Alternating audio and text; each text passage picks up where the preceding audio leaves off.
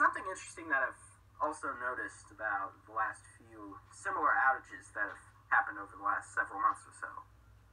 It just so happens that YouTube had rolled out some new system or change to the algorithm after the last couple of outages have occurred.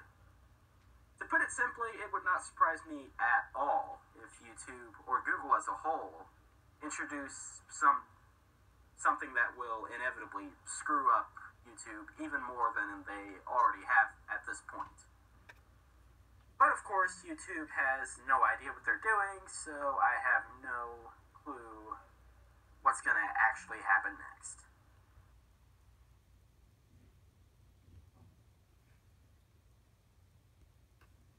That was from my video 3 days ago, talking about the YouTube outage, and the potential ramifications that could come about afterwards. As I mentioned earlier, I had very little doubt that after the outage, that YouTube would attempt to implement some new system to, once again, completely ruin any chance for the majority of creators to earn any sort of revenue on the platform. And that is exactly what ended up happening, unfortunately, as seen by this blog post earlier today.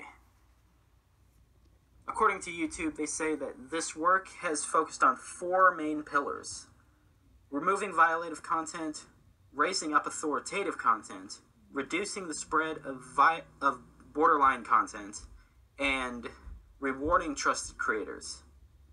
Thanks to these investments, videos that violate our policies are removed faster than ever, and users are seeing less and less borderline content and harmful misinformation. As they do this, they're partnering closely with lawmakers and quote-unquote civil society around the globe to limit the spread of violent extremist content online. So this is basically YouTube's stance on the issue, I guess. And unfortunately, as with a lot of YouTube's decisions lately, this will inevitably lead to even more hostility between YouTube and its creators.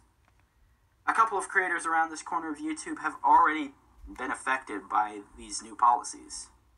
One of which being noted YouTube psychologist Sinatra Says. He ended up having his monetization revoked earlier today after posting a video about the Steven Crowder situation. Whether that was a direct reason for his demonetization, I'm not quite sure yet.